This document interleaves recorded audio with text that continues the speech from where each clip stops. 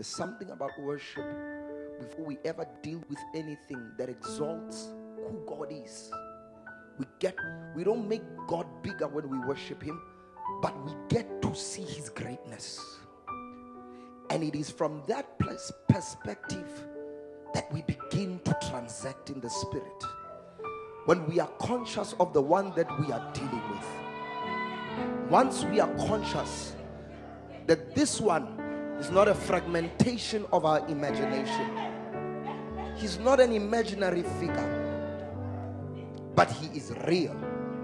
He is real. Worship gives us that opportunity to see him, to be aware of him. Jesus Christ is alive. He's alive. He's alive. He says, I am he who was alive and was dead, but behold, I live forevermore. He's alive. He requires a generation to see him. When you see him, everything becomes a shadow. When you see him, everything becomes a shadow. The strength of whatever you were seeing will become but a shadow when you see him. Suddenly you realize that this thing is not as big as I thought. You realize that greater is the one who is within us. You suddenly see his greatness. You realize why Jesus said, my Father is greater than all.